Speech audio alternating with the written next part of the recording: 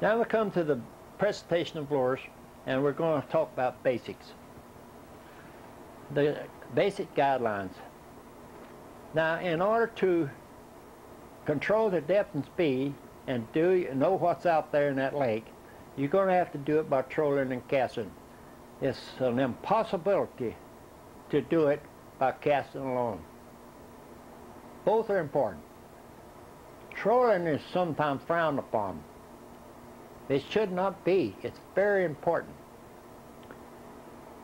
because it's your teacher when on the water.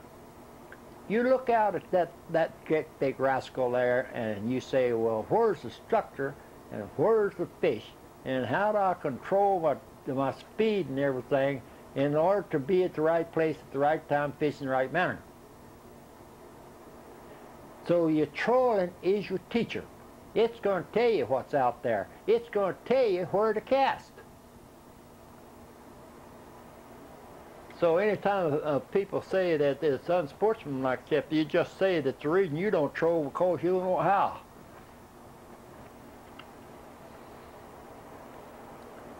We're going to use some tools that was designed before World War II and put in production in about 1946. Before that time, they were made by hand for Buck Perry. Then after he had a lot of time on his hands following the World War, so and even before, he had handmade jobs. But after the war, he made a few dies and started making some of these on machines. This is called a spoon plug. It's a tool designed to control your depth and speed at the same time. The sizes were made to control the depth. The design was such to control the action. And of course, just color is in them. But the main ingredients is control the depth and speed of the lure on or around the features of the bottom the fish use in their movements and migrations. Then the best teacher of all is what makes a fish tick and how to put him in the boat is trolling. So that's what we're going to do, the basic. We're going to start out with this small one. Terry, I want you to hold the lure up. We're going to move into the shoreline. We're going to let out about 90, 100 feet of line. 80, 90, 100 feet of line.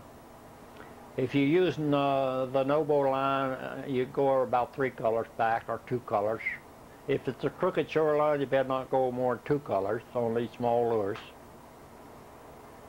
That would be about, say, 60 feet, 50 feet, something in that. It'd be about 10 layers on the reel. And we get as close to the shoreline as we get, or as close to the weed line we can get if the weeds are there. And you move into this little lure, run about 2 to 3 feet. It's going to check out the shallows. And you move in until the lure is just as close as you can get to the shoreline or the other. When it starts bumping, you're hitting the bottom or picking up the weed, then you just slowly. Now what I emphasize, slowly. Most people over control when they're trolling. You don't do it. You make corrections slowly. So you slowly, so then as soon as you feel it bumping the bottom or starting to hit the weeds, or you see the bottom or you see the rocks or something like that, then you start moving out just a little bit. And you keep feeling your way around, and pretty soon you're contouring that whole shoreline, which is about 1 mile long. Now you've worked that water. You check out the speeds. You go a little while down that shoreline for several hundred yards, or go around to the point there, and then you don't, and then you check out, you increase the speed just a little bit. You start your speed with the lure acting. Put it down beside the boat. Look at the action. It's wiggling pretty good. Then as you go check it out, then you increase the speed. Pretty soon you got to get up to 4 or 5 miles an hour, and even in the hot weather you might be going to 6 or 7 miles an hour. But you check your speeds as you go around there. If you don't hit one, then you're going to have to check a little deeper. Now, as far as I'm concerned, when I do that, there's no fish there. I've had plenty of people tell me that the buck, you say buck, Buck says he's had plenty of people to say when he gets way out in the lake, casting out in the lake, he'll say, the fellow will turn around and says, well, why aren't you fishing back, why aren't you casting back yonder, or trolling back yonder, or casting back yonder toward the shoreline next to the weed line? Now his reaction to this is, says, there's no fish back there. The guy says, well, how do you know there's no fish back there? I just got through fishing it. Now if you don't hit one, he's not there. That's our guideline. So we want to go a little bit deeper. The next lure we put on is what, don't ask me about my number system. It's 400 series. You don't have to remember, this is the next size. This lure will run about 4 to 6 feet with a medium line, say from 60 to 90 feet, something like that. So you move into the lure, start touching the bottom, or you see the weed line, or you start to pick up a weed, so then you slowly maneuver it out. You continue this, and just you get back in the cove, you move in there where you just get in there and as close as you can, and then come on up the shoreline. You move in to start tipping, and then you slowly turn it out till it starts running free. Then you slowly move it back toward the shoreline, the shallows, until it starts tipping again. Then you slowly turn out till it starts running free again. And as you look at it, that will follow the contours of that particular area. When you came to this point, say with that 400, when you started around there, it still just kept tipping. So you went on around. Then it started running free, and you found out that you had to swing back pretty fast to get it back in there tipping again. Now, as you're doing this, you're keeping your eyeballs open. You're looking at terrain, you're looking at a lot of things. You don't want to get lost. You don't ever go out there and fish blind. You know where you are at all times. So in this case, we have fished now, and that strained that water out to a depth of about 6 feet. Then we put on the next size, which is a 250. This lure will take you down to about 6 to 9 feet, according to how much line you got back. But it kind of runs out at 9 feet. This will take you to, and you move into where it just start tipping, and when it starts tipping, you start turning it out. And if you continue to do this type of movement, you're going to contour the whole bottom. And there it is. Now remember the bar that the fish move on movements on structure. If you looked at that shoreline there, you remember the deep shore. The shallow is 8 to 10 feet, and when we got through with that 250 that went out to 8 to 9 feet, we had fished the shallows. Now we're going to have to fish in between and deep, see where the fish are. And if you do that correctly on the troll, and check your speeds and keep lures in position, and don't catch fish he isn't there. They often ask the question is, what do you mean by a lure in position? If a lure says run 5 feet or 6 feet, you try to keep it in 5 to 6 feet of water. If a lure runs to 18 to 15 feet, you try to keep it in 15 feet of water. You know, that's a good guideline to go by. So what we're going to do here is we're going to control the depth on this thing by the lures as they run to different depths, and that way we're going to be able to fish the different depths by controlling the size of a lure. We have finished, in this slide, we have finished the shallows. Now it's at this stage where our presentation of lures begin to change. If you look at it, this is where the fish begin to change. If you remember the movements of the fish, when they moved up, they used the bottom as a guide. Then they scattered into the shallows. And we come to this point that when you get to this point, the bottom is our guide. This is the slide change here. We're on the 200 series now. This shows from now on the bottom is our guide, because that is the guide of the fish. That's where he's either right at it, he's on it, or he's moving very close to it. And so we put on the next lure. We'll come on later and tell you about, you want to try to keep these passes as straight as possible when we get here. Those passes there, those 3 passes, doesn't mean that that's all is the only way that you run it.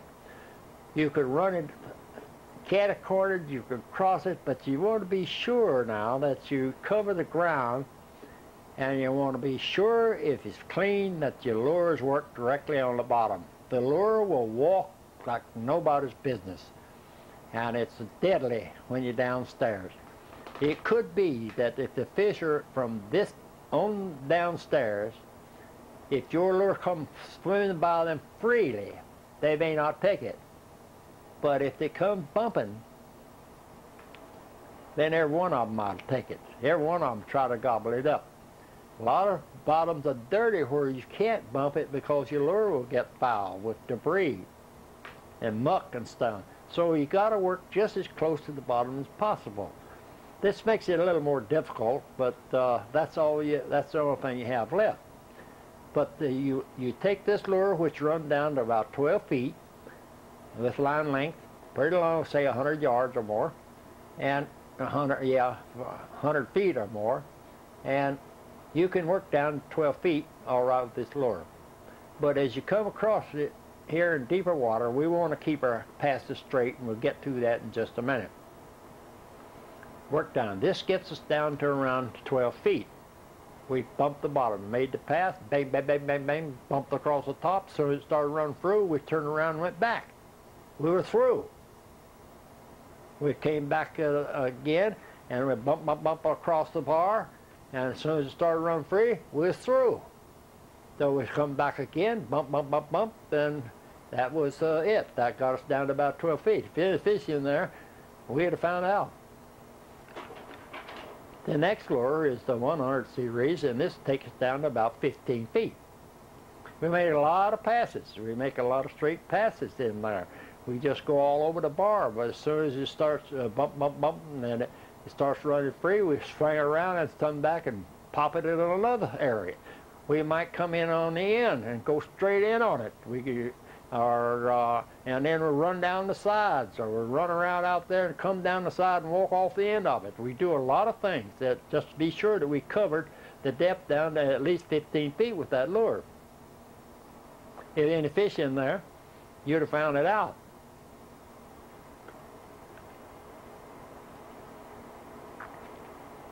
Here I'll bring in, Terry, we can bring in right here that if I don't hit any fish there and I'm down to the deepest water, then I'm going to go off and check another one, but I'm going to come back to this rascal right here and check it again. You check them because fish do not move constantly or consistently. You watch the weather, and you watch the time of day, you watch the cold fronts, and you watch your watercolor, and you're going to see that my interpretation of fish is going to move sometime today. And I'm going to come back and check this thing time and time again, because this is there's only about 3 of these things in the lake. Slide. This is a cross-section of that series. Now we got the 500 and the 400 and the 250 upstairs. Now when you're working out the shallows, you could catch the fish on the surface You could catch them on the bottom, you could catch them anywhere. So what we did was we strained that whole section of water from the top to the bottom to down to about 9 feet. But when we got outside of that, we did not. We used the bottom as a guide for our lure. Same way over on the right-hand side, the deep water. We used the bottom as our guide. That's where we would put that's where the fish are. This is a little hard for people to do. Now you keep lures in position. Now let me talk about the lures out of position to catch no fish. We may come to this later. A lure out of position will catch no fish. Now the position of the lure is the fact that if you got a 500 lure which runs about 4 feet to 2 to 3 feet, and you're out over 50 feet of water, you're out of position. If you got a 250, which is right at the break line between 8 and 10 feet, and you're in, you're out in the middle of the channel, going down the middle of the channel, you're not going to catch fish. Slide. 10 minutes. 10 minutes. The weed line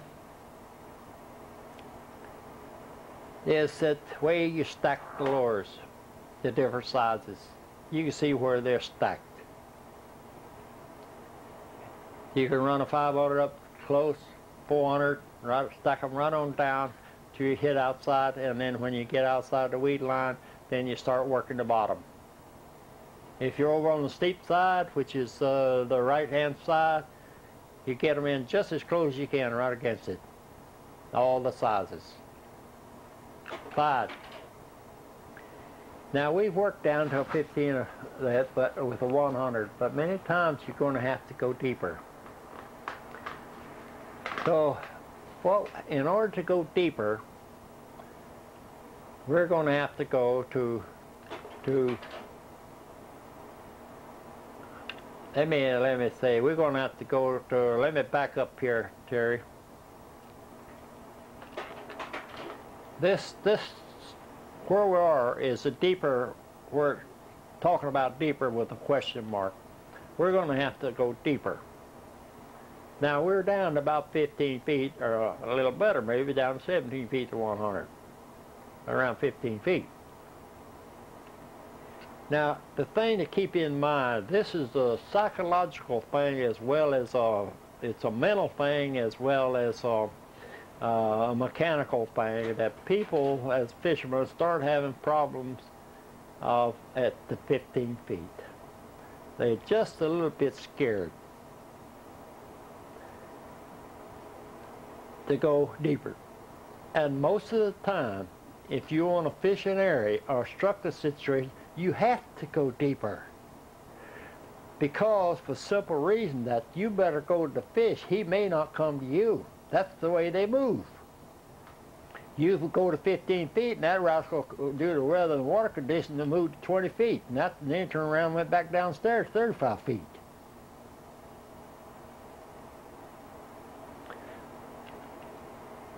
Trouble begins there. But, so we're going to have to go to larger lures or weighted lines, or in our case we'll go to a steel line, a wire line, or we have to go to casting and let it sink. But we have larger lures, and the larger lures will take us down to the 700 and 800, take us down to 20, 25 feet, those bigger lures. You put those, and when you go to a wire line, you can just figure you're going to double the depth of everything on there. Then to get double the depth, then you want to get deeper, you run a long line and let the lure sink with the wire, and when you get downstairs, you start your troll or the retrieve, and it'll stay right there. Slide. Let's say that when we made that pass at the 15 feet, we hit a fish. We can continue to troll it, but you got to remember that if you're trolling, you're going to eat up a lot of time. Not so much that you're going to spook the fish, that sometimes you may be so shallow that you would spook him, but you're going to eat up time because he's not going to be there all day. So the wise thing to do is to immediately go to the cast. You may you hit one fish, and you hit a fish, you throw a marker, and you know about where it is. So then you make another pass to verify where you made the contact with the fish, and then you go to the cast. And when you go to the cast, you anchor just as shallow as you can, slide. You anchor just as shallow as you can in order to reach where the fish were. In order on the cast deep with us, you use two type lures. A jump lure and a free-running bottom bumping lure, which is spoon plug. You can make the cast, let it sink. Keep tension on the line. Do not turn it loose or you'll liable to foul up the line with the hooks. Let it sink. Let it sink and try to cast beyond the fish. Then as it sunk, it created a bow in the line. So you took up a reel until you sunk the line, until you felt the lure downstairs. Just as you see there, the line was sunk. Then you start to retrieve, fast retrieve. Don't mess around with a bottom one lure. You've got a spoon plug on now. And you make it walk right up through those fish. That's when you really make time. When you get into that, you've got to put them in a boat because you don't have much time to get it, to make hay. If after they quit, or if you have to, it seem like they've dropped deeper, then you go to a jump lure. This is a slow jump lure, so you throw it out, sink it, jump it, let it sink back to the bottom. Jump it, let it sink back to the bottom. That gives you a slow speed, but still maintaining depth control. If you just speed a jump lure up like a jig or a plastic worm, it won't even stay there. You're going to lose depth control. So the thing to do is just jump it, let it sink back, jump it, let it sink back, jump it. Or just let it crawl or just drag along the bottom. But if you do that, you don't have quite enough speed control. Slide. This is what we're after. I can tell some stories about how many consecutive fish, of big fish, that I've caught without missing one on the cast after I located the scoop. After we learn the lake, there's that lake, top view of the lake. After we learn the lake, then we can slide. We can go to our structure situation where we know the fish are moving, and we anchor the boat and we bypass the troll. Cast the shallows, both check the speed, two type lures. Check the deep water, two type lures, fast retrieve, bottom, and also jump type lures downstairs. If you don't catch the fish at that time, then you're going to have to exercise patience because you've already established the fact that the fish use this as a migration toward the shallows. Slide. Casting and trolling, basic rules. Less than 8-10 feet, shallows, work all sections, follow contours. More than 8-10 feet, deep water, work to bottom, keep passes straight. Both zones, each lure in position. Slide. Here's the basic guideline. I'm not going to read all of that thing, but I'm going to send you copies of this. And so when you put this slide on, I want you to pass out copies of this basic guideline and read it. Now, when you come down is what is involved here in successful fishing. This is what is involved here. This is a home study course and the educational material that we have. But in that top section, this is what you emphasize. The whole ball of wax after you say above, because we just showed about the movement of the fish. If you and I desire to consistently catch fish whenever and wherever we go fishing, we must control the depth and speed of our lures, our bait, on and or around the bottom features, structure breaks, break lines, the fish used in their movements and migrations. That is the whole ball of wax of successful fishing. You can bring in all the garbage in the world if you want to, but it boils down to the fact if we want to consistently catch fish, that's what we have to do. So on, down through here, the different types of fish that this thing works. That's the main thing. And it's showing it more. the different size fish. There's old Carl Moss with that big muskie. He likes to catch those rascals. Here's Don Nichols and them with walleyes in northern. And here's this is, I think, at the we lost old Herb this past about a year ago. Herb was one of the great Florida fishermen. I think that fished 13 pounds or so, close to 14 pounds. He taught more people how to catch more big Florida bass than anybody I know. Here's Jerry. That's our 11.5 pound golden walleye. And this is some of the spoon pluggers on a networking event, and it's some of our club members in Tennessee and Chicago I see there.